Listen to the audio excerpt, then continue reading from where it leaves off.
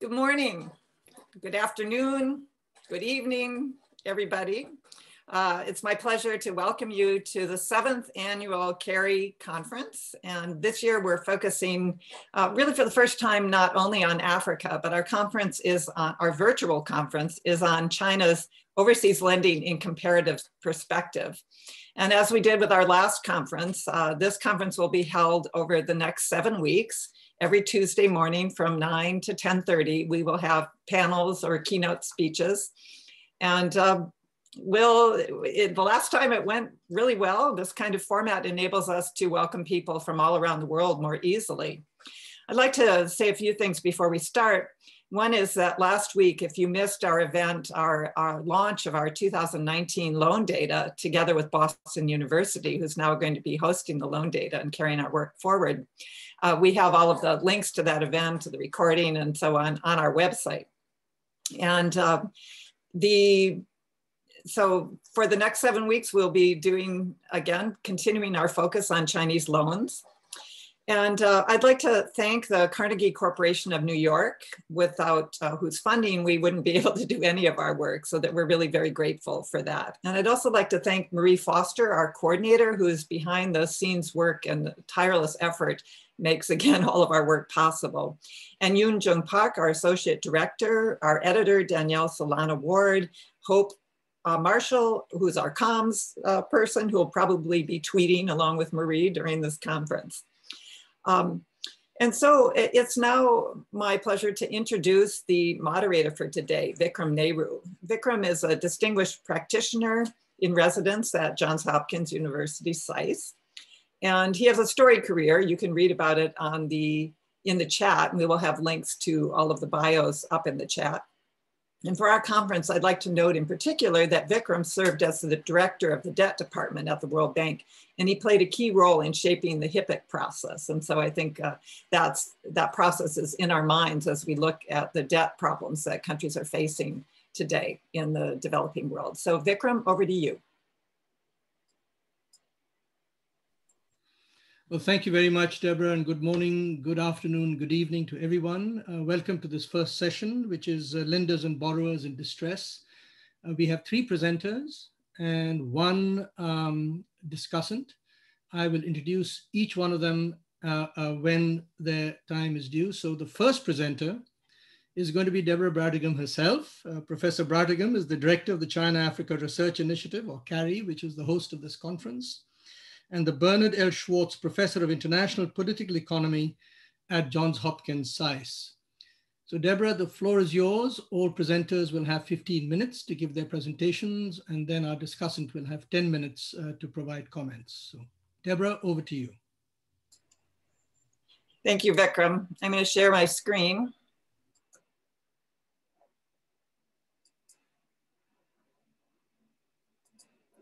So my paper is called Zambia's Chinese Tragedy of the Commons. And it came about because I was looking at Zambia's situation and Zambia's borrowing from China, and it presented a number of puzzles. But let me just run through some of that. Zambia, as we know now, is facing debt distress, but Zambia is not facing this for the first time. Zambia asked the Paris Club, an informal cartel of official bilateral creditors, for debt relief in 1983.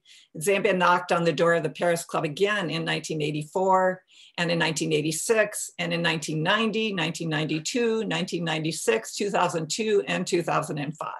And 15 years later, Zambia is again in debt distress. And this time, Zambia's primary creditors are no longer meeting in Paris, but in Beijing, London, and New York. So the COVID-19 pandemic has exacerbated Zambia's problems. But even before the pandemic, Zambia was heading for trouble. Then in November 2020, Zambia became the first country in the pandemic era to default on its sovereign bonds. And on February 5th this year, Zambia joined Ethiopia and Chad to seek deeper debt restructuring under the newly formed G20 Paris Club Common Framework. So as you can see here from this data, which is from the World Bank's International Debt Statistics, Chinese lending in Africa has become a larger and larger component. The turquoise here represents bilateral lending without China. And so we can see where the debt crisis happened from 1990 to 2005, that turquoise area was quite large. And then the debt relief that happened during the HIPC process and the earlier Paris Club processes dropped that bilateral. It still remains, but China comes in around 2005 in red and becomes a larger and larger slice of this. Still smaller than the World Bank, which is in green here, and smaller across Africa than purple, which is the international bonds. But Zambia presents a number of puzzles. For example, the data that we have at the China-Africa Research Initiative on Chinese loan commitments is far higher than the Zambian government's public data on outstanding debt to Chinese entities. And many have speculated that Zambia is not reporting all that it owes to China. Of course, Zambia counters this by saying that it's only reporting what's actually been dispersed. And so that may actually be more accurate. But let's look here at what they've been reporting to the World Bank.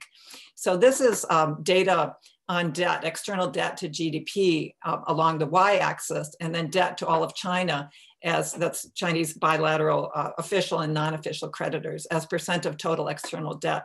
So we can see here that the countries in red are the ones that are currently in debt distress, and in orange, currently at high risk of debt distress.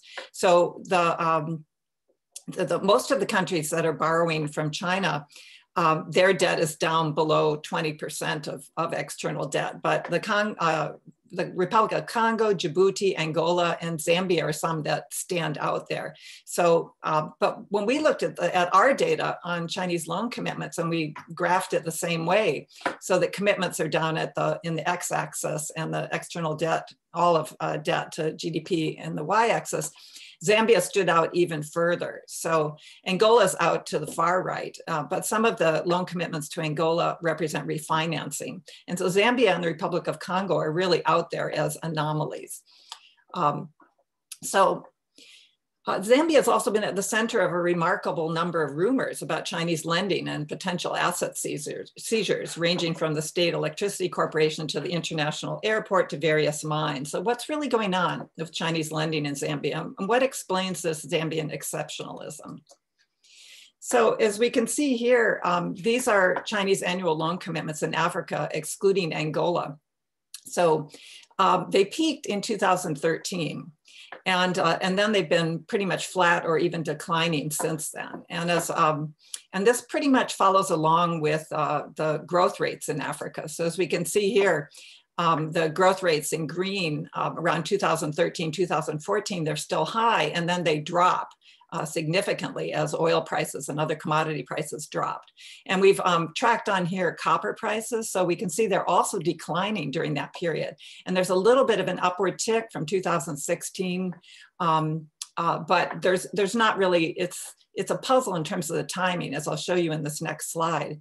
So as lending was going down in the rest of Africa from 2013 onward, it booms up in Zambia. So 2016 and 2017 are the highest numbers for Chinese loans in Zambia. So this is counter to what's going on in the rest of the continent.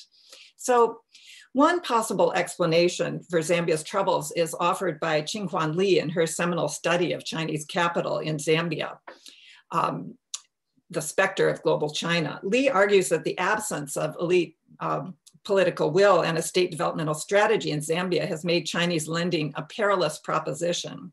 Chinese contractors and creditors, she argued, engage in rampant rent seeking, giving favors to politicians who throw aside prudent debt limits and approve overpriced contracts without competitive bidding.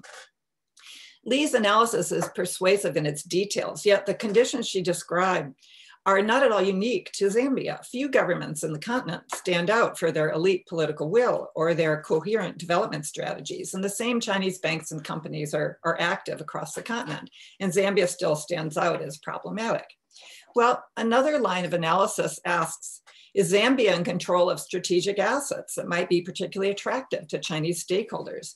Analysts have accused China of practicing debt trap diplomacy regarding strategically located port projects in Sri Lanka and Djibouti, alleging that Chinese banks deliberately ensnared borrowers in unsustainable borrowing with the intention of leveraging this debt to seize assets. Although the story has been debunked with regard to Sri Lanka and remains conjecture in Djibouti, might it be playing out in Zambia? And indeed, we've heard things like that Zambia's troubled state electricity company, ZESCO, is already in talks about a takeover by Chinese company. And this rumor was circulated not only by the media, but by the Trump administration's national security advisor, John Bolton. These allegations have also played out with regard to Zambia's mines, perhaps being used as collateral for Chinese loans. But Chinese companies have had ample opportunity to invest in Zambia's electricity sector as independent power producers. And so far they've declined those opportunities. And they've been investing freely in mining since purchasing the derelict Chambishi mine in 1998. So it seems unlikely that there was a conspiracy to draw Zambia into debt in order to acquire these assets. So my argument has three parts. I argue that Zambia is an extreme case of two collective action problems, moral hazard and the tragedy of the commons. These two problems have arisen for historically contingent reasons, as I outlined below. So moral hazard, as we know, is when an actor behaves in riskier fashion because they believe that they're going to be bailed out based on past experiences. And as noted earlier, Zambia has been one of the Paris Club's most frequent visitors. And second, Zambia represents the tragedy of the commons. This collective action problem arises when individual incentives lead actors to overuse an unregulated resource. So the common thing is shepherds on a common grazing area or fishermen in a pond. And it arises when there are no effective rules imposed from above or below to allocate this resource sustainably. So I'll explain what I mean in a moment there.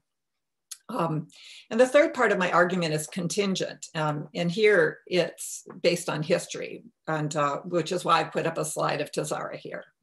So Zambia's frequent trips to the Paris Club and current debt distress underscore the point that debt management has been a challenge for most of Zambia's independent history. Every time Zambia has been teetering on the edge of the cliff, they've always been bailed out, as one informed observer told me. There's always a feeling that someone will come. On paper, Zambia's debt management rules are not far from best practice. The Minister of Finance is the only entity empowered to contract debt, and the government is supposed to seek parliamentary approval of loans and loan guarantees. Yet this is honored in the breach more often than in practice. So ministries in Zambia, as a 2016 report said, they make their own financing arrangements, and then they use the clout of the head of state to force the finance ministry to authorize their frequently questionable credit arrangements. And slow disbursement is one consequence of a government borrowing beyond its absorptive capacity. According to an IMF study, in April 2019, the total amount of contracted but undisbursed debt in Zambia was at 9.7 billion, around 40% of their 2018 GDP. And our analysis of project status for Chinese borrowing suggests that only 40% of Chinese funded projects signed since 2010 have been completed. In 2017 alone, Zambia had to pay 46 contractors who claimed penalty charges due to late payments by Zambia. So Zambia's been borrowing from China for a long time, since 1967. And it's not only the Tazara Railway in the picture that you see here, but other projects, including two very large roads that we'll see in a minute. Between 1990 and 2000, this lending was fairly modest, with interest-free loans, predominantly for Tazara and spare parts. But between 2000 and 2010, this was gradually supplemented by more loans for telecom, stadium construction, hydropower, aircraft for Zambian Airways, helicopters, and so on. In this first 10 years of the millennium, the average project size was 68 million. The Paris Club began writing down debt in countries like Zambia in 1988. And during this time, as we saw, Zambia was one of the most frequent visitors to the Paris Club. But China also started a parallel program of debt cancellation. And we, in a previous study, collected all the information that we could find about debt cancellations. And we found that actually Zambia turned out to be the country that had the highest amount of debt that had been canceled by China between 2000 and 2019. And it was also the most frequent visitor to Beijing in terms of debt cancellation. So there were 6 different episodes of debt cancellation, which was higher than any other country in our data. So over the 19 years of this millennium, we believe that Zambia has signed about $10 billion in loan commitments. And this has gone to a number of different sectors, predominantly infrastructure. And the top 4 sectors are electricity, road transport, water, and communications and infrastructure. But Zambia is also an anomaly in having 19% of the Chinese loans go into the defense sector. And so this compares our data with the World Bank's data, with Zambia's official data at the end of 2019. So their data is debt stocks and our data is creditors' commitments. So just to compare Exim Bank, for example, the Zambian government reports 2.6 billion in debt stocks and we report 4.6 billion in creditor commitments. And then it goes down the line so that our commitments are higher than their debt stocks. And some of this will be because of disbursement issues. It's been slow to disperse, and others because it's already been repaid. But Zambia is also unusual because some of these loans have been given directly to state-owned enterprises. But again, when we look at the data, there are some interesting features of Chinese lending. And I'll talk about 2 of them right now because I think they also help explain what's going on there. So Chinese lenders, as we've seen, they facilitated Zambia's borrowing even when it appeared obvious that Zambia's budget was wearing thin. And one of the ways in which this happens is advance payment funding. Export credits normally require the government to provide an advance payment of 15% of the project costs. And Zambia has on many occasions not been able to come up with these funds. And so we've seen sometimes the contractor provides the extra 15% as a bridge loan. Sometimes another Chinese bank has stepped in to provide that 15%.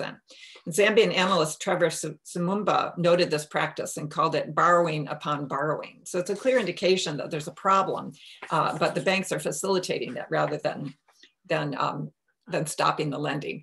And there's another thing that stood out in our data, which was unique to Zambia. Zambia had the largest number of different Chinese lenders operating in the country. So our data shows that Zambia has taken out loans from 15 different Chinese creditors. These include banks and corporations. And this is 50% higher than the next highest country in our data, which is Angola. And Zambia also comes in second. We now have contractor data in our loan data. We look at the contractors that are carrying out all the projects. And Zambia was the number 2 country in terms of the number of contractors. And that was second only to Angola. So Angola had the most, but Zambia had the second. And so the Zambian government is failing to impose order on the signing of loans, and no Chinese entity is responsible for reviewing the overall debt sustainability in Zambia and coordinating Chinese lending decisions. So why are there so many Chinese lenders in Zambia? I believe this has to do with historical contingency. As we noted, Zambia hosted China's largest aid project in Africa, the Tazara Railway, and several other significant projects in the 70s and 80s. And many contractors stayed on or returned to Zambia. In 1998, China's Statistical Almanac reported that Zambia already ranked 3rd in Africa, with Chinese companies reporting 120 million in the value of projects contracted to Chinese companies that year. And we can see that Zambia has also stood out as a place where Chinese companies have repeatedly turned for their first African business investments. Zambia was the first country to host an overseas office for a Chinese bank, for example. And that goes all the way back to 1997 when the Bank of China established a Lusaka branch. It's the first place where Chinese investors have invested in a non-ferrous mine, and the first place in Africa to have a Chinese agricultural investment. So why was this happening? Well, on the Zambia side, it's clear that the incentive to keep borrowing from China is strong. But on the Chinese side, it really does seem as though there are a number of different actors And they're all competing, and they're competing vociferously. And in the paper, I tell the story of one huge project, the Kafua Gorge project, which was bid out in 2015. And it went to the highest bidder, Sinohydro. And in the course of this, two other Chinese companies sued ZESCO, the issuer of the contract, for irregularities in the tendering procedure. So I'll conclude by saying that Zambia was unsurprisingly very quick to join the common framework, and the chances are good that Zambia will ultimately receive write-downs on its unsustainable debt, just as it has done in the past. The experience of Zambia may be what pushes Beijing to institute better coordination of overseas lending from the center, or even to develop its own Beijing club to allocate the costs of this debt restructuring to come amongst the various lenders, and perhaps even amongst the construction companies that profited from this subprime lending. Thank you.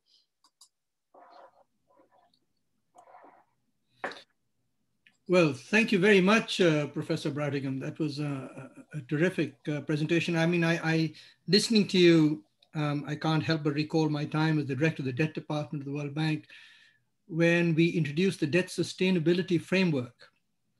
And one of the requirements of the debt sustainability framework was that countries in debt distress or at high risk of debt distress should receive grants from official creditors, rather than piling on new debt.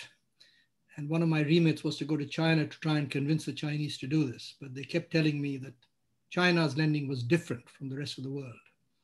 And I think what you have just shown is that that's not quite the case.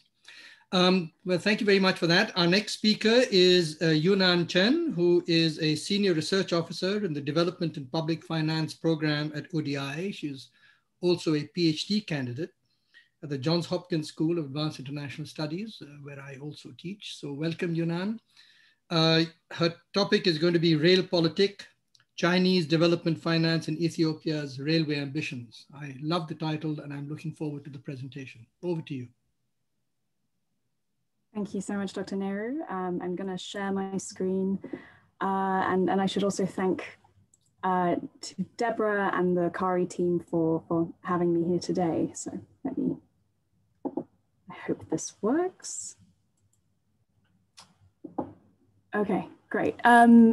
So my presentation today is going to draw on some earlier research that I did that was funded by CARI, which looked at the sort of developmental impact of Chinese railway finance.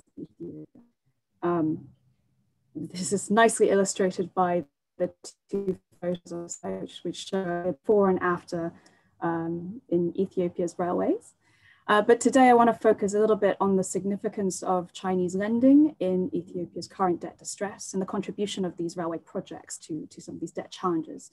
And from this, I'm going to draw some insights on China's approach as a creditor and some wider implications for China's overseas project finance. So even prior to COVID, Ethiopia faced some quite severe external debt issues. Its external borrowing, after the HIPC initiative really took off in the mid-2000s. And a lot of this has gone towards massive infrastructure investment, but it's been suffering from some chronic foreign exchange shortages in that time, which has really hampered its ability to pay back its debts in hard currency. It was rated at high risk for debt distress by the IMF, and then in 2020, it also applied for the G20 DSSI, which allowed it to suspend debt repayments to official creditors, and most recently, it's been one of the 3 countries to apply for the G20 common framework for debt restructuring. And this has prompted a downgrading of its default rating by Fitch in 2021 and by Standard & Poor. So how did we get here? How did Ethiopia build up this debt? So like Zambia, Ethiopia has also been borrowing from diverse sources, but whilst it also raised Eurobonds, and this is a much smaller part of the story. Most of Ethiopia's debt, as you can see, is really owed to multilaterals. However, there's also a significant bilateral portion that is owed to non-Paris Club creditors, and as you can imagine, a large part of that is really China. China is a huge part of this story. When we break down this lending by sector, you really see this has gone towards huge infrastructure investments. But you really see how much of this, a huge proportion, is specifically in the highway and railway transport sector. 23.7% of external debt comes from that. And naturally, a lot of this debt story centers around the Addis Djibouti Railway, which started operating in 2018. This railway has been a long project in the making, even before China came along. In the 2000s, it was under the visionary former Premier Meles Zenawi, where railway was considered a priority component in Ethiopia's wider strategy of development. It's the strategy of economic transformation. Railway was also seen as an instrument of national political cohesion. And this development strategy really borrowed very heavily from Chinese experience, this idea of export-led development through industrialization and manufacturing zones, as we see here, and that all of that by massive infrastructure investment to facilitate these exports. So in 2007, the government created the Ethiopian Railway Corporation, or the ERC, that would oversee the construction of a new planned railway network spanning 5,000 kilometers in total. The Addis Djibouti line, which would be the priority line given the port connection to Djibouti, this was selected as the first railway line for construction. There was also the bones of an old French-built chemin de fer railway from a century ago. And after this, the Awash to Mekele line in the north was also selected for as a sort of second priority for construction. And the Awash to Eldia segment of this was subsequently contracted and constructed by a Turkish firm, which I'll get to in a bit. And all of this is came coincidental time of massive Chinese overseas investment in the early 2010s, where between 2011 and 2015, we saw huge loans going towards massive standard gauge railway projects in Africa and in other parts of the world. Railway in this time was designated as a strategic sector for China's overseas investment. And in some cases, such as in Kenya, some of these projects were also kind of incepted and brokered by the SOE contractors themselves and are also facing problems now in their operations and repayment. So I wanted to give you a quick timeline of the development of some of these railway projects, both the Chinese built and also the Turkish built. You can see that they're happening pretty much simultaneously, although so far only the Addis Djibouti line is operational. But most of the 2000s, this financing for these projects did not come easily. And Ethiopia was in the process of negotiating with numerous financiers, including the French Development Agency and the European Commission, who were unable to provide the finance necessary. And in the end, it came to China.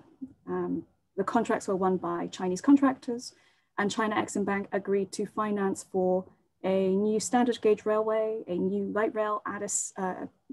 rail system for Addis Ababa. And also in this period, China Exim Bank financed a raft of other infrastructure projects, including transmission lines for the Grand Renaissance Dam, wind farms, expressways. In this time, Ethiopia went through also a lot of domestic changes. We see 3 different prime ministers in this period. From 2015 onwards, deepening civil unrest in the Oromo region and a state of emergency, which wasn't lifted until 2018 under the current Prime Minister, Abiy Ahmed.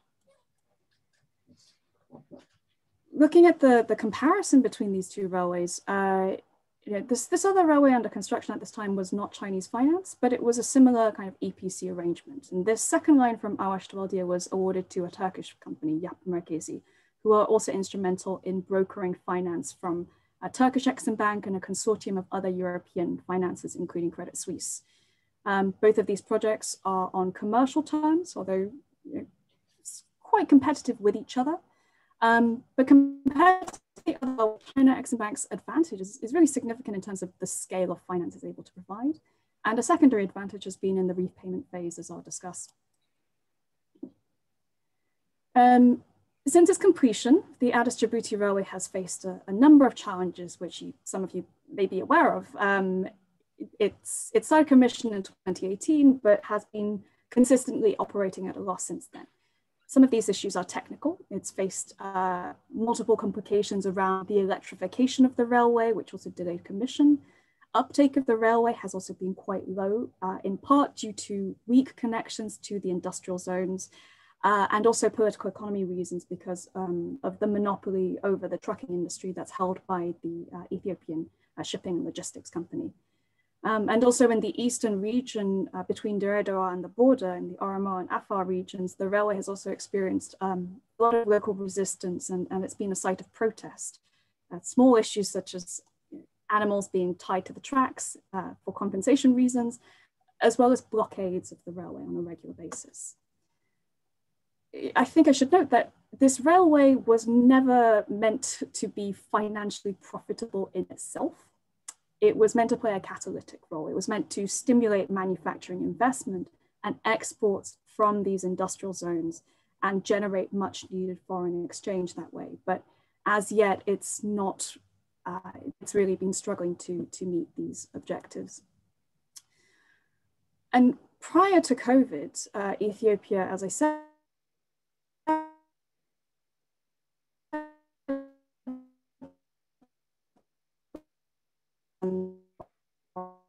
and 20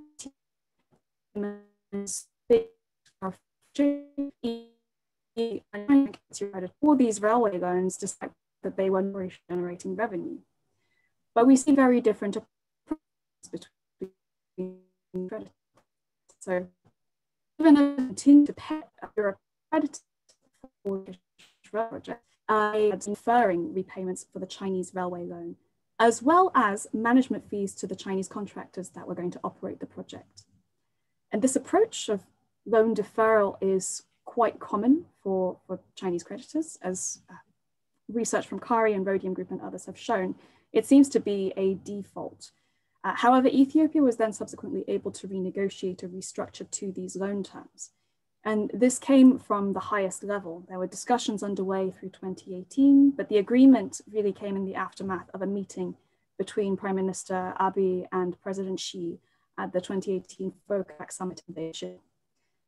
And what this amounted to was a rescheduling of the railway loan, an extension of the repayment period from 10 years to an additional 20 years. So we have a 30-year repayment period, which is a significant concession and loss in the loan net present value. And so why did China agree to this? I think what this case illustrates is just how important that political and strategic relationship is. The strategic partnership that Ethiopia enjoyed with China and the very politicized nature of the project, the fact it was enfolded into the Belt and Road Initiative as well, made it extremely politically salient. And we see this in the fact that the Chinese SOEs that are operating the line are doing so despite the fact that they are still owed several years' worth of unpaid fees from the ERC, who haven't been able to front these costs in hard currency. So the Chinese SOEs are paying for the railway operations, maintenance, and capacity building largely through their own financing. I think this is also a case where, given China's other investments in Ethiopia, in special economic zones, in manufacturing and real estate, all of these other areas of investment are also overlapping and tied to the success of the railway. In a sense, it's become a project that's too big to fail. And given the pressures of Ethiopia's foreign exchange crisis, I think creditors decided to cut their losses. This story is not one of China versus bondholders, as we saw in Zambia last year, but I think it's an interesting context and prelude to that standoff that we've seen in the previous year. There's been a lot of resistance around debt restructuring and fears from the Chinese side that any debt relief that China offers would go towards paying the private sector. And this fear is not unjustified because as we see in the Ethiopian case, that's exactly what's been happening. And so in this sense, China does benefit from Ethiopia joining the common framework. It's a way that does ensure some kind of parity for Chinese lenders vis-a-vis private sector creditors.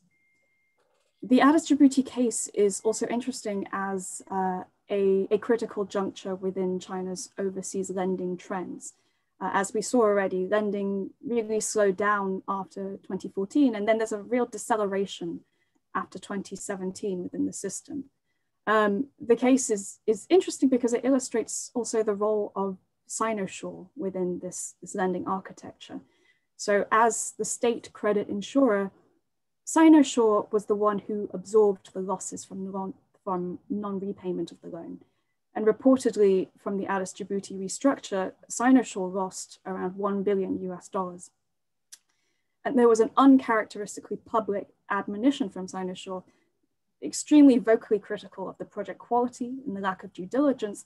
And this, I think, reflects a wider recognition of a moral hazard problem in China's overseas lending, where we have contractors who have an incentive to generate these project contracts. The banks have an incentive to lend, particularly when the project is politically salient. And they're safe to do so if they have a guarantee from Sinosure. But Sinosure is the one who ends up having to eat the losses from this. And after this project, Sinosure has refused any further guarantees to Ethiopia. Just to wrap up, a huge part of the external debt that we've seen in Ethiopia's current debt challenges does come from Chinese sources. But in the case of the largest loans that have come from the railway sector, we also see that China has been the most flexible and collaborative, if we can say, lender. And while Ethiopia was able through the DSSI to suspend debt service to its major bilateral creditors, this wasn't really a game changer for its relations with China, because with Chinese creditors, it had already been suspending debt repayments for several years beforehand. The case is also interesting, I think, as a watershed moment in the evolution of China's outward financial architecture. We've really seen a marked slowdown in financing in 2019, reflected in both data sets from CARI and Boston University. And this, I think, reflects some internal reforms and restructures within the official policy banks, and wider policy signals are putting greater emphasis on the importance of quality in overseas projects. There's a recognition that due diligence and the financial feasibility does matter. In the meantime, I think we're unlikely to see any further financing in Ethiopia's rail sector, particularly after the recent Tigrayan conflict has made the perception of the country even more high risk. But if we were to end on a positive note, despite the challenges that this railway project has faced, and despite the pandemic in the last year, the project operations are actually continuing and expanding. And if there's a light at the end of the tunnel, it's that the Addis Djibouti Railway is supposedly going to break even later this year. But the future success of this project and the catalytic role that it's meant to play is really dependent on the wider structural factors in the country, on the continued political and economic stability of the country. And I'll stop there. Thank you. Well, thank you very much, Yunan. I'm so glad that you ended on a positive note. One of the interesting conclusions from your presentation was that China was being a flexible and collaborative lender. But of course, that does mean that many of these costs and losses are being transferred back to the Chinese financial system, which is already suffering under some strain. So it'll be interesting to see what happens on that side of the equation. So thank you very much for that. Our next speaker is Erica Downs. Erica is a senior research scholar at the Center on Global Energy Policy at the School of International and Public Affairs at Columbia University. So welcome, Erica. Her presentation is going to be on the China-Pakistan Economic Corridor Power Sector Projects, Insights into China's Lending. So over to you, Erica. Thank you. Good morning. It's a pleasure to be here today. I'm going to be speaking about China's involvement in Pakistan's power sector based on a report that the Center on Global Energy Policy at Columbia published in 2019. And I'd like to start by saying a few words about why the CPEC power sector projects are worth looking at to gain insight into Chinese financing for overseas projects. Slide, please. And there are two main reasons. One is that the CPEC power sector projects are a big part of CPEC.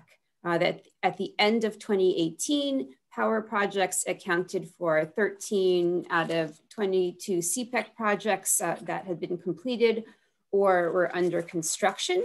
And if we fast forward to today, the CPEC power projects account for 2/3 of the cost of CPEC projects initiated or completed, or 22 out of $33 billion. Another reason to study the CPEC power sector projects has to do with the availability of information about how the projects are financed, especially from documents that are available on the website of Pakistan's National Electric Power Regulatory Authority, or NEPRA, that you can go online and you can find documents related to generation licenses, and tariff applications and negotiations.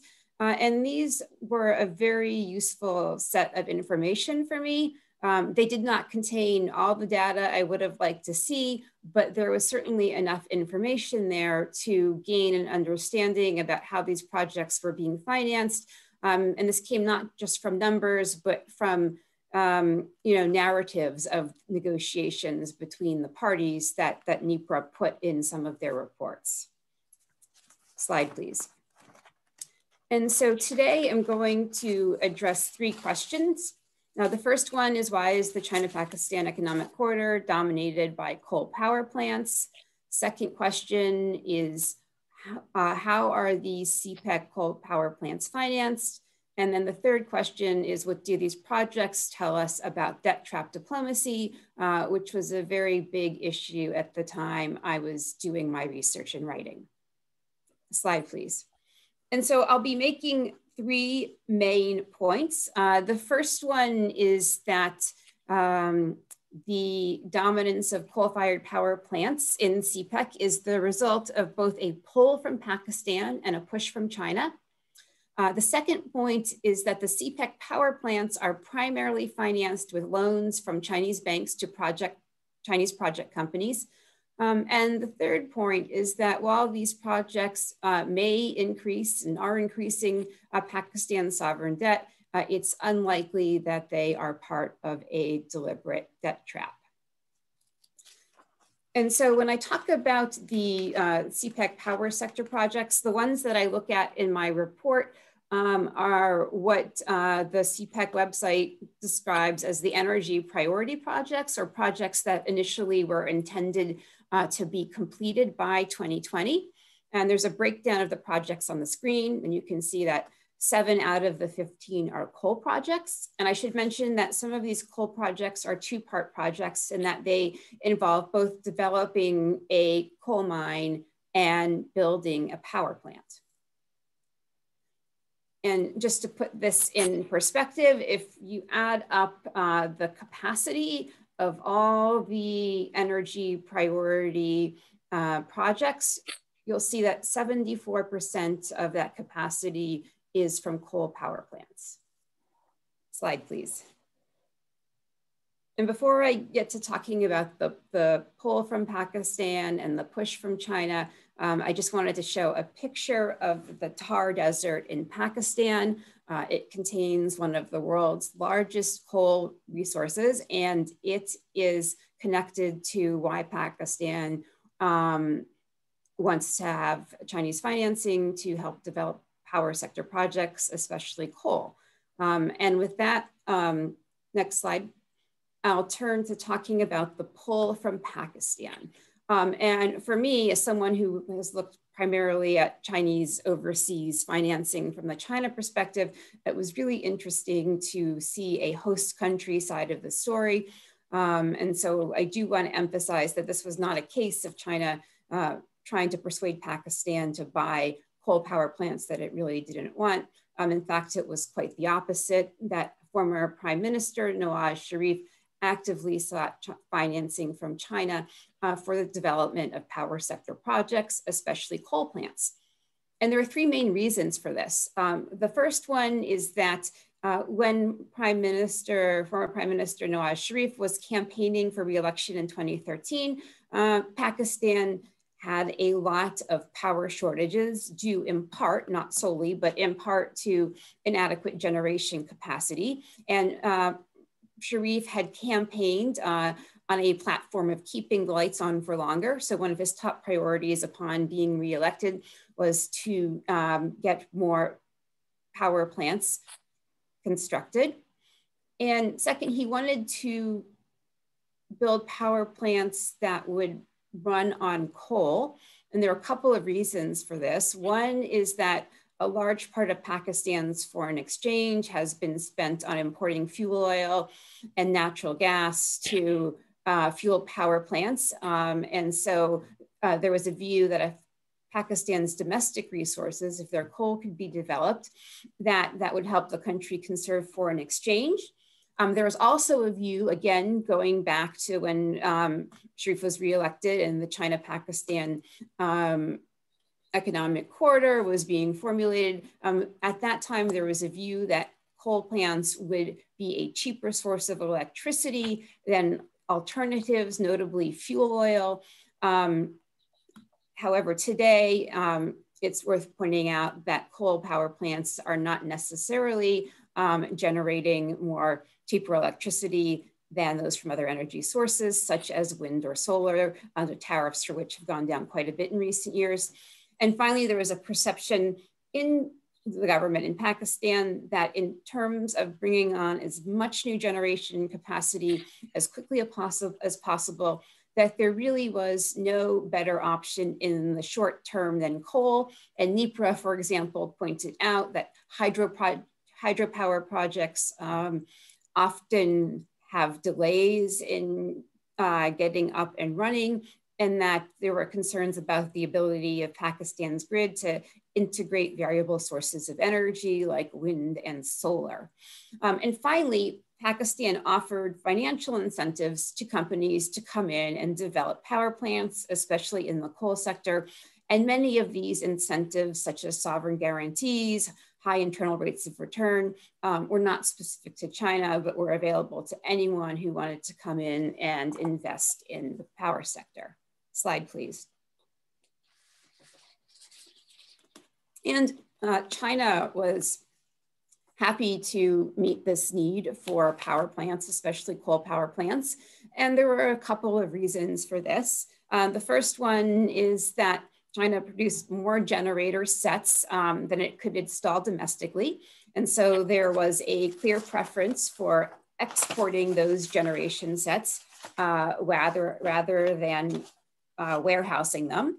It's also worth noting that a single overseas coal power plant can generate a lot of business for a lot of different firms. There's obviously the contractor, there's the firm that's running it, there's the firm that's designing it, the banks that are funding it, the law firms that are advising the banks, and so on and so forth.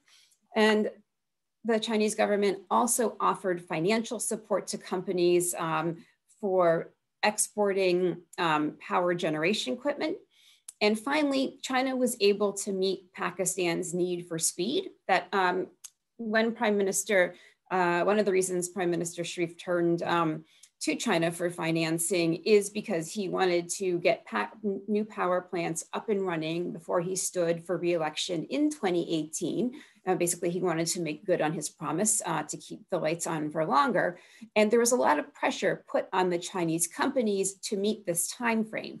And the head of Power China, which is a company that is involved in running some of these power plants and building some of these power plants in Pakistan, actually said in an interview that he had told his Pakistani interlocutors, that there was no way that Power China could meet the schedule, the time frame that he wanted the plants built on. That the average time for bringing getting one of these plants from conception to operation, was longer than the time frame that Pakistan was looking at. But at the end of the day, the government did end up at the end of the day, Power China did end up getting these plants up and running in time, but that was not enough to get Sharif reelected. Slide, please. And I also wanted to show a diagram of how one of the CPEC coal power plants is financed. Most of the information on this slide came from documents on the NEPRO website. The red shows Chinese entities, the green shows Pakistani entities, and the blue CARI. And basically what this slide shows is that the Port Qasim coal power plant is financed both by debt and equity financing, 75% debt, 25% equity. As you can see, Power China and its joint venture partner, Al Mirkab Capital, injected their own capital into the project company. And then the Import-Export Bank of China also provided a loan to the project company. And then we have the government of Pakistan, both being the sole purchaser of power generated by this plant, as well as the provider of a sovereign guarantee for this plant. Slide, please. And this brings me to the issue of CPEC and debt sustainability. The conclusion that I reached in the paper is that the CPEC power plants do pose some sovereign debt risk to Pakistan, but seems unlikely that this is the result of an intentional plan by China to push Pakistan into debt distress. And even though you have a Chinese borrower and a Chinese lender for a lot of these projects, there is a risk to Pakistan, both because it does provide the sovereign guarantee for the power purchase agreements, and it is the sole purchaser of power from the CPEC coal power plants. That said, when I was looking at this issue of Chinese intentions, it seemed to me that it's unlikely that that trapping Pakistan in debt was the desired outcome for China. And there are a bunch of reasons for that I run through in the paper, and that it would undermine the bilateral relationship, that it's in China's interest to have a more prosperous Pakistan, that the CPEC-induced debt crisis would tarnish the image of the Belt and Road Initiative, and so on and so forth. And so, slide, please. And so finally, just to wrap this all up, three of the main conclusions of my study are that the dominance of coal power plants in CPEC reflects both a strong pull from Pakistan and a push from China. And this, of course, gets at the issue of borrowing country or host country agency. Sometimes that doesn't get quite as much attention as I think it should. And so I did want to point this out, that in the case of the CPEC power sector projects, that these were something that were actively pursued by Pakistan, and specifically the administration of former Prime Minister Nawaz Sharif. Second conclusion is that what I just said, that the power plants highlight the importance of the host country in determining which projects are built and the composition of its power generation mix. And finally, these power plants may increase Pakistan's sovereign debt, but the fact that, that these projects may increase Pakistan's sovereign debt, but that a debt trap seems unlikely. And I'll stop there. Thank you. Well, thank you very much indeed, Erica. I must say we've had three outstanding presentations. And we're now very privileged to have Professor Lemma Senbet to be the discussant. He is the William E. Mayer Chair Professor of Finance at the University of Maryland, College Park, and former founding director of the Center for Financial Policy. And Professor Senbet, you have now 10 minutes to give your comments on the presentations. Over to you.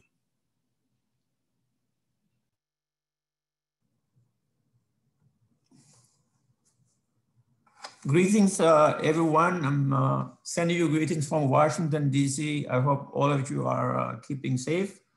Real privilege for me to be here. Thanks for the invitation, Deborah and your team.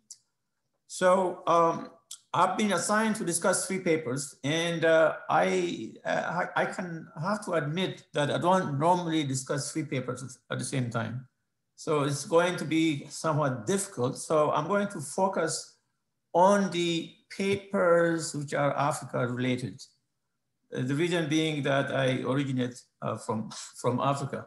But I must say that these 3 papers are very informative, a lot of information, display a wealth of experience, and that the 3 individuals have in each of those 3 countries, Pakistan, Ethiopia, and Zambia. I'm going to share a screen.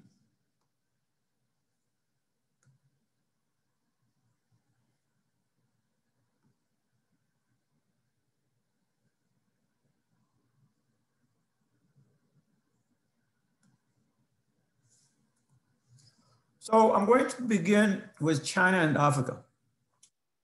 Chinese are everywhere in Africa. So they are in commodities, they are in retail, hotels, infrastructure, and China is the largest trading partner. As an individual country, it has come very close to the EU in terms of trading volume, but lagging in terms of investments behind the US, but also rising rapidly in that arena as well. I think the biggest transformational partnership between Africa and China is infrastructure, and that's what you saw today. And the other advantage of China-Africa partnership is really the peer pressure that it has created. Peer pressure on EU, Brazil, Turkey, Israel, even the US woke up and started enhancing its partnership with Africa as now embodied in what is known as Prosper Africa. So Zambia, Deborah has presented a wealth of information, institutions, the very interesting study. So it's been a frequent visitor to the Paris Club, 8 times over the years. But then there has been clear history of mismanagement of debt and finances in Zambia. Despite that fact, there has been repeated and overborrowing from a willing overlending partner called China. So what explains this anomaly? So we have 2 cases. The borrower is anomalous, the lender is anomalous. What explains that?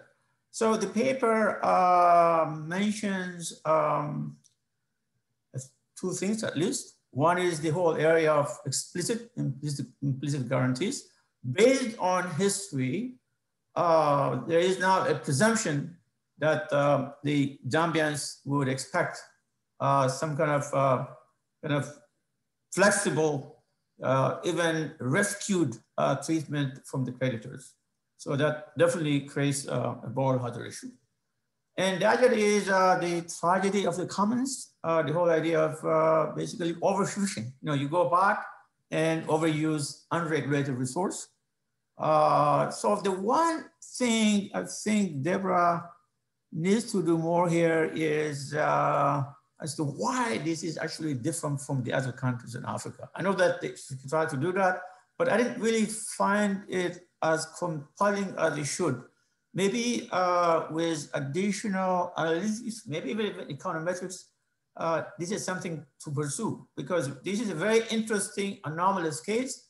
And I think the explanations that we have now are more of a conceptual, but I think they need to be a little bit more data driven and make it more compelling. And then of course, there are also other reasons, history, the longest standing China-Zambia relationship, and also the election cycle. Infrastructure usually, is kind of a showcase for politicians. So the analysis is really in the paper is mostly pre-COVID. And then there were also the copper price instability was shown up. I think here, maybe for the Zambia paper, it may not be the purpose, this whole idea of copper price instability. So one of the reasons is that the contracts are designed in a way that the borrowers get caught up in a situation where they are not able to pay. So there are now movements, the resolution space towards coming up with contracts which are tied to ability to pay. So for instance, tied to the price or GDP. So reforms and contingencies on ability to pay is something that should be looked at in terms of that resolution, especially in the case of commodity-rich countries like Zambia and others. Now, Chinese debt is very popular, we know that. And I think it came as a result of a changing debt landscape. Basically, there was an increasing shift from the Paris Club's creditors, and then private creditors, syndicated bonds, euro bonds. To me, there is good news to this, right? So it really reflects the fact that African countries, for the first time, started accessing credit markets at arm's length. This is not even accidental, because it's also coincidental with the Africa growth renaissance. And we know that that's not accidental either. It is actually based on years of economic and financial reforms. Well, the bad news is what we are facing now. So now size and then also composition. And associated with that is high debt service costs. And then we have diffuse creditor base and restructuring challenges. So now the issue of private credit participation becoming a big issue in terms of debt resolution. So there's a good news and the bad news. Here you want to maximize the good part and see if you can actually minimize the bad part, and that has not been managed well so far. Ethiopia. Ethiopia's economic partnership with China is really deep, and Yunnan did a very good job. By the way, I'm of Ethiopian origin. She knows much more about Ethiopia than I do in this space. So the Addis Djibouti Railway is a signature activity, part of the Chinese infrastructure contribution to Africa. Again, here, peer pressure is being used. So Turkey became another partner, another lending partner for the other railway, Awash and Waldia Railway. So that has been, again, the infrastructure partnership that I mentioned, very useful. Again, like anything that is being done with China, there's always the bad and the good side. And then, of course, this has immediate impact on debt burden and sustainability. And then in the case of peer pressure, it also gives us an opportunity to do comparative analysis, which Yunnan has done. Differences in terms of loan contract, size, duration, and then also competition. So the advantage is now diversity, because you can mitigate risk, but the disadvantage is one of not being able to have multiple systems to be well integrated with indigenous systems. So on Pakistan, I don't really have much to say, because I didn't really, that's not my, there was one thing that actually was kind of striking to me, very broad the whole idea of the energy mix toward coal. And then there was something kind of implicit in the paper that China could actually just go along with that. So I think this is one of the issues that we have also observed in Africa with China, Africa economic partnerships. Often there is an issue of governance not being endogenized, issue of environment, social protection, labor relations. So people are actually start wondering, what is the impact of Chinese engagement on the quality of governance? Again, here, the energy mix towards coal, where many people are actually moving toward clean energy, is attention on environment and governance. That's all I'm going to say about Pakistan. I'm sorry, Erica. Let me then conclude by kind of moving this a little bit forward looking on debt resolution. So when we start talking about resolving debt issues, one of the things that often comes up is capacity for domestic resource mobilization and sustainable finance. So one of the things that I noticed, I spent 5 years in Africa when I was leading ARC. One of the things that I noticed was that despite these generous arrangements, sometimes concession with finance from China, from other partners, what it is doing is taking away incentives from many countries to get their house in order. And having house in order means that they should put a lot of investment in developing their financial sector, resource mobilization within the region. Now we have an incredible opportunity in this new trading agreement. Basically the largest trading agreement encompassing 55 countries, largest in terms of population, 1.3 billion population, and then close to 3 trillion GDP. So one of the things that I noticed is that unlike other trading agreements, the scope of this one is broader. It includes integration in services, including finance. So I think one of the roles that China can play, and also other creditors can play, is start helping build capacity in terms of developing the financial sector. And that is also one way that could actually mitigate the debt issues moving forward. And also as these countries come together, there's also peer pressure in terms of monitoring at the continental level, maybe the political economy issues that we have discussed in the context of Zambia and other countries could also get reduced. So one thing that people haven't really discussed much is the role of China in Africa integration. So COVID-19 has actually awakened us to the imperative of speeding up of the integration of these continents through this incredible trading agreement and China can actually play a big role. And capacity issue also came up in Yunan's presentation with reference to Addis Djibouti Railway.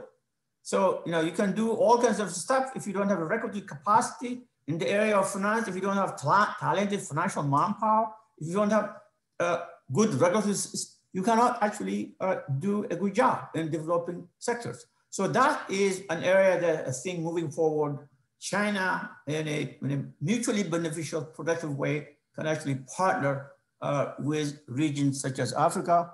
I'm going to stop here. Thanks for the opportunity. Well, thank you very much, Professor Senbet. A very rich set of comments for a very rich set of presentations.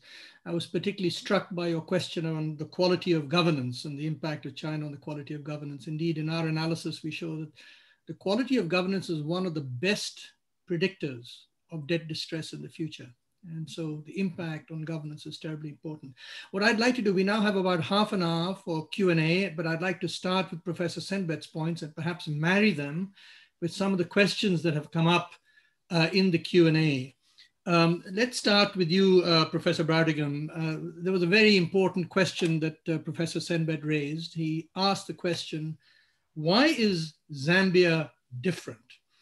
it seems to stand out amongst all the other African countries who are borrowing from China.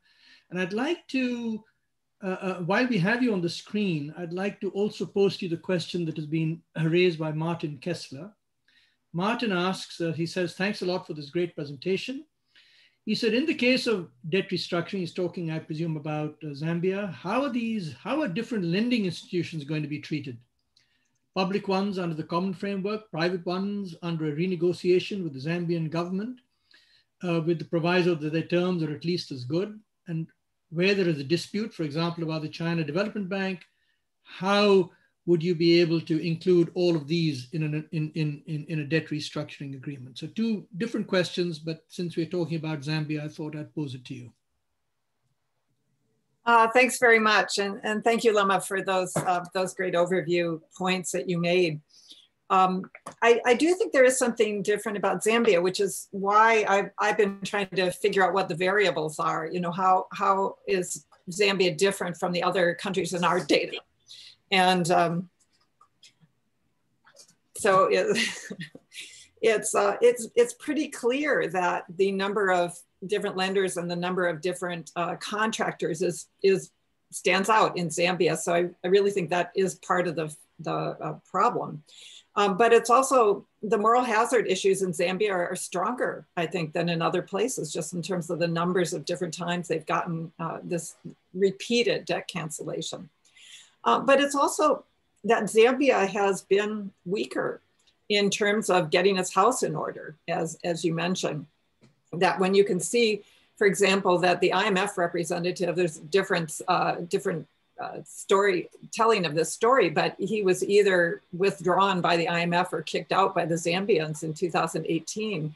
And that's very rare for that to happen in a country. And it's because he was warning the government that their path was unsustainable, and they didn't like hearing that.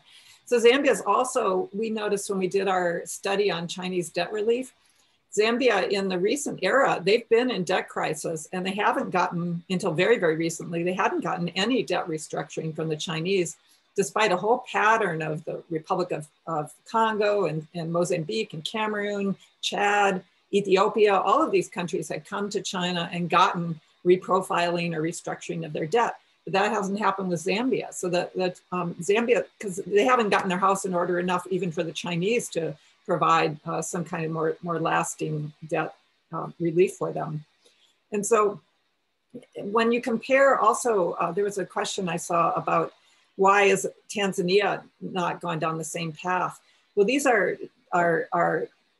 it's the governance in these two countries. So when you see, for example, Tanzania has only taken out 12 loans from China since 2000, whereas Zambia has taken out 72. So it's a very different pattern. And Nigeria, another place where Chinese construction companies have been working for a very long time, but Nigeria has good debt management, and they've borrowed, they've only taken out 19 loans, and they've managed to keep it all under control.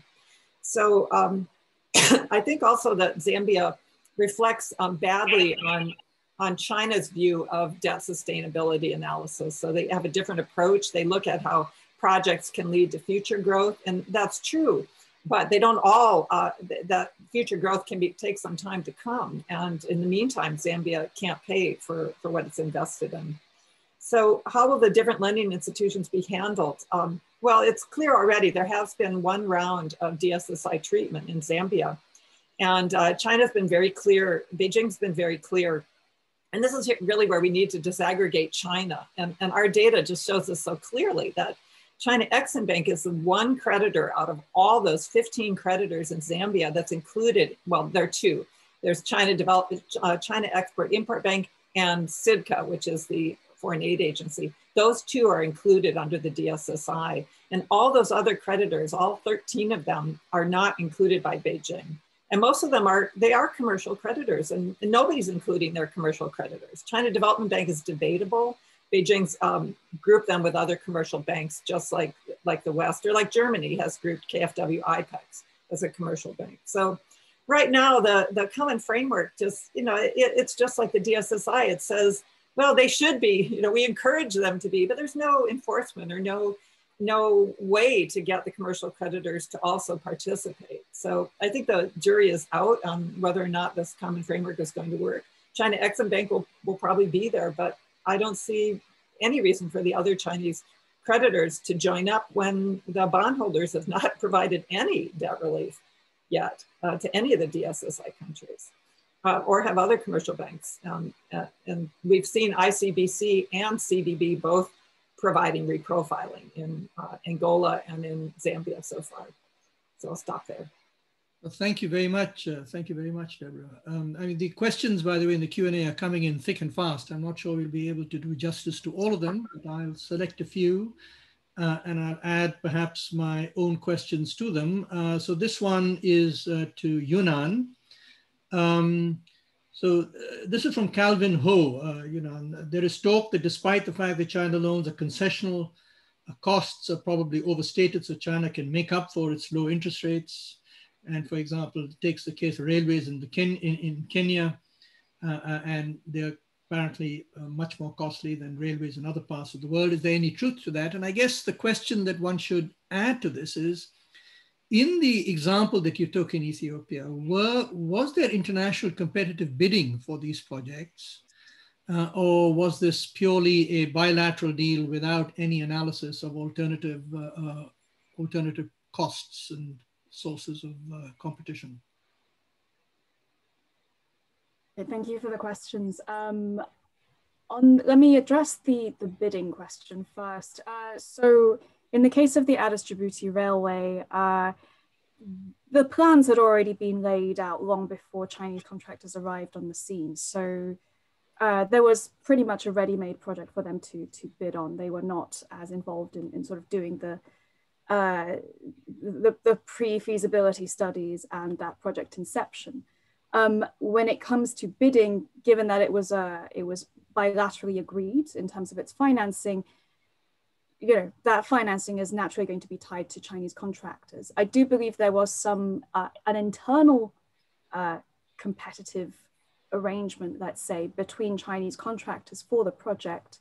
And so CREC and CCECC, the two construction contractors, they competed for those two segments. CREC had a natural advantage because they had already been involved in previous light rail projects for that. In the Turkish case, that one was an open bid. That one was open to all international bidders, including Chinese contractors as well. And in that case, the Turkish company won because they had a low-cost package and they were able to broker financing. They had the EPC plus advantage of being able to pull in Turkish Exim Bank there. On the costs of railways, I should caveat that I am not a railway finance expert, and this is a very technical issue. So it's really hard to say, how much railway should cost per kilometer. And I think there were some questions about comparisons between the Kenyan and Ethiopian case. And there is some skepticism that the Kenyan railway cost more than the Ethiopian railway, despite being shorter in length and not electrified. But it's a different terrain. There were more bridges and civil works involved in the construction that would have pushed the project cost up. And also, as events are coming to light, there is a corruption factor as well. When you have a contractor that arrived to that project that didn't really bid on it, there is an incentive to inflate project costs on the part of these Chinese contractors as well. And I'll stop there for other questions. Great, well, thank you very much. Erika, may I now turn to you?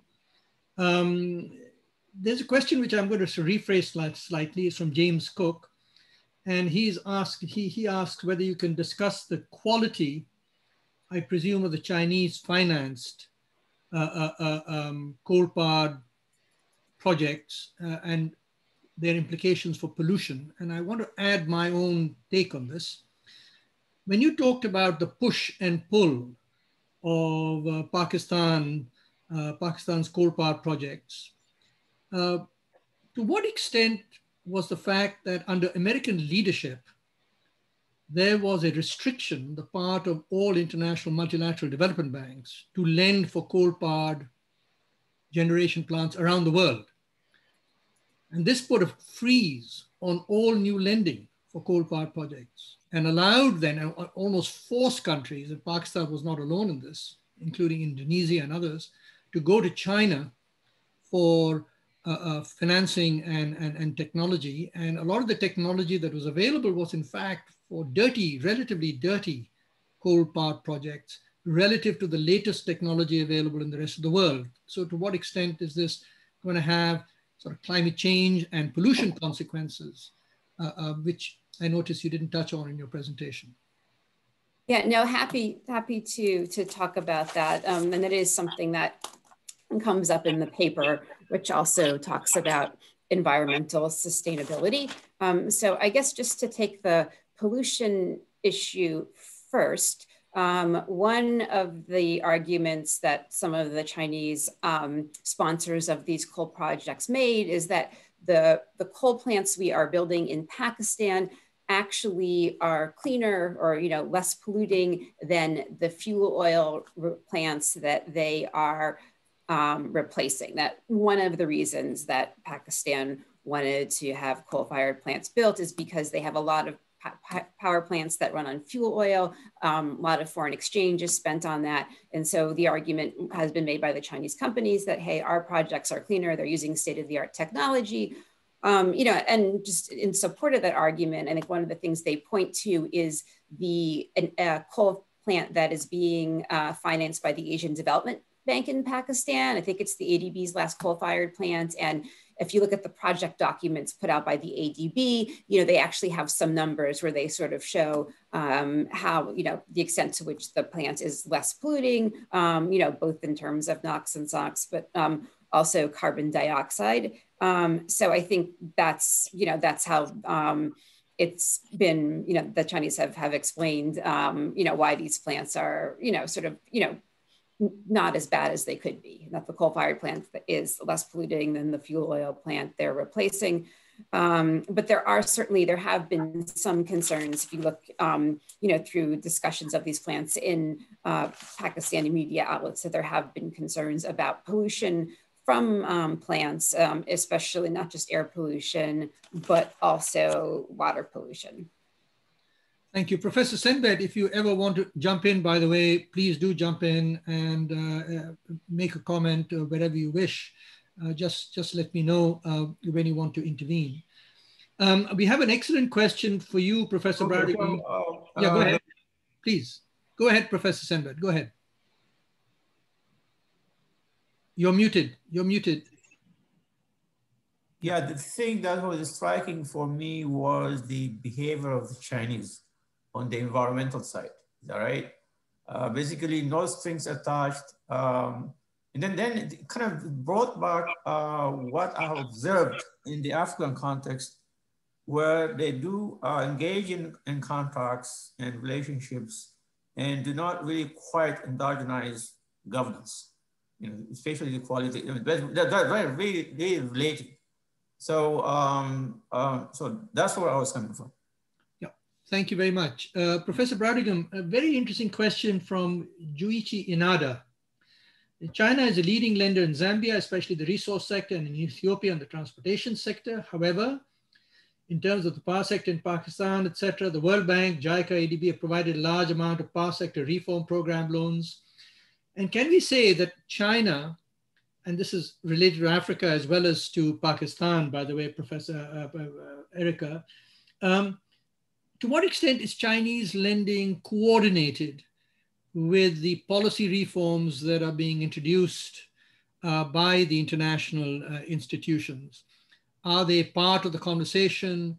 Do they support the reforms that are recommended by these institutions and so forth? Or do they see themselves as outside this conversation? In Zambia, they're pretty much outside. There is a common group that's been coordinated by the World Bank about donors. It's a donor group, but the Chinese really don't see themselves as donors. And I think the next talk I'm going to give is China is not a donor. Because as you can see from these 15 different lenders, there's really only the SIDCA, which is the provides the grants and the zero interest loans. They're clearly the donor part of the Chinese government. And then Exim Bank provides the concessional loans, but out of their entire loan portfolio, concessional loans make up 5%. So everything else and then they have preferential export credits, but those aren't considered official development assistance.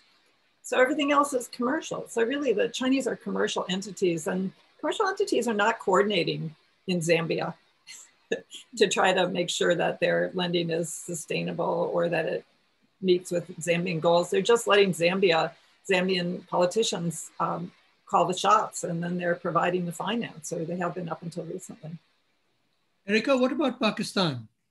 So in the case of Pakistan, when the IMF announced its new package for Pakistan in the summer of 2019, they did say in some of their documents on this package that they regarded China and Saudi Arabia as, you know, partners of sorts in helping to, you know, really reduce and restructure Pakistan's debt burden. And I think that reflects obviously the large amount of lending from China, not just, you know, for power sector projects, but for other infrastructure, you know, loans to the Pakistani Ministry of Finance to, you know, help them stay afloat. So I think certainly in the view of the IMF, China was a partner, and there's an expectation that China, you know, would not support any additional projects that would exacerbate Pakistan's debt problem.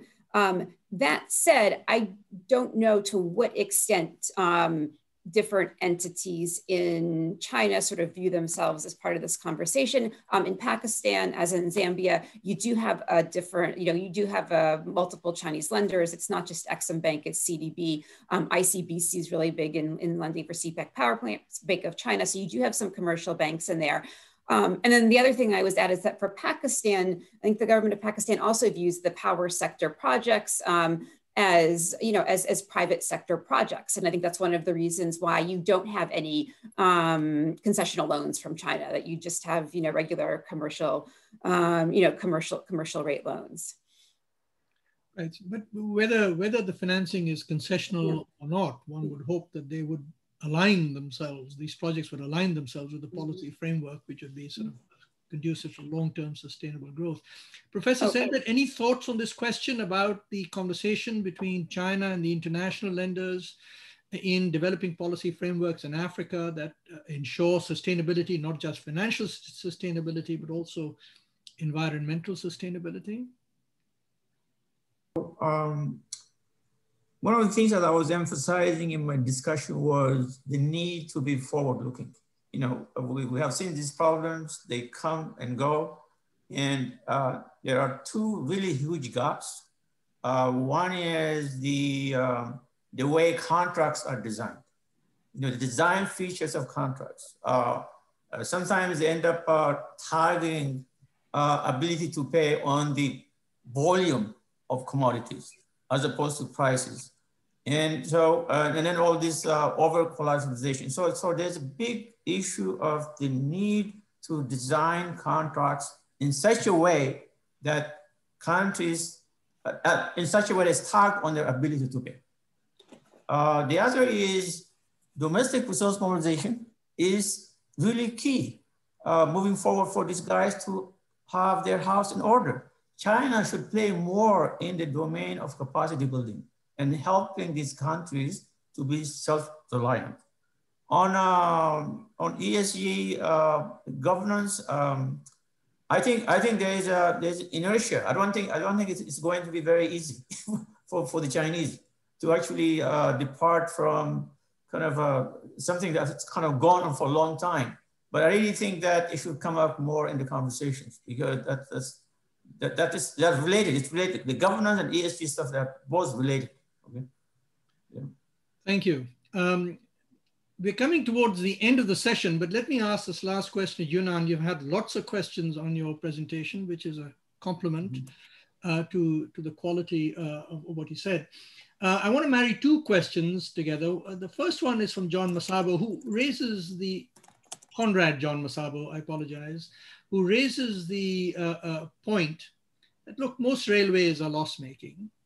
Why should we be surprised that the Ethiopian railway is loss-making. And then there's the other question from Alexander Demisi, which says that actually the private sector seems to be using this railway much more now, and therefore perhaps in the future what we may see is that the Addis Djibouti line could potentially be a profitable line. How do you respond to both these points? On the question of railways being loss-making, I think he asked if there were examples of profit-making railways in the world. The simple answer to that is that if it's a passenger railway, it is probably not a profit-making railway. Most of the rationale for these railways depend on freight cargo. That's the only way in which you can have sufficient volumes to generate revenue that actually makes money. And profit-making railways tend to be connected to mining resources, basically, to large bulk freight. In Ethiopia's case, this was meant to be, some of that revenue is meant to come from these industrial zones and from the transport of cargo. There is a passenger line as well, but the rationale behind this railway was for freight. In terms of private sector uptake, that has been very low so far. So while I don't have transparent figures on the volumes that the railway is transporting so far, you could safely say that the vast majority of where that freight comes from is from imports into the country, not exports out of the country. So the uptake from these manufacturing zones and from the private sector is still quite lackluster, and some of that, as I said, comes from structural issues around this connection to the railway, and simply that for private sector companies, it's not yet a competitive enough option. And so there would need to be wider structural reforms around the liberalization of the shipping and logistics state-owned enterprise. So breaking that monopoly and making the railway a more attractive option for private sector is key. But also, this also depends on the growth of the private sector and those manufacturing zones itself. And this is a bigger sort of question mark in the Ethiopian case. Well, thank you very much, Yunan. We've come to the end of the session. So let me just wrap up by thanking all the presenters and our very distinguished discussant for their comments and for their presentations. It was a very, very rich discussion. I want to thank all those who attended this conference. There were some superb questions. I'm sure I didn't do justice to all of them, but thank you anyway for sending them. And I just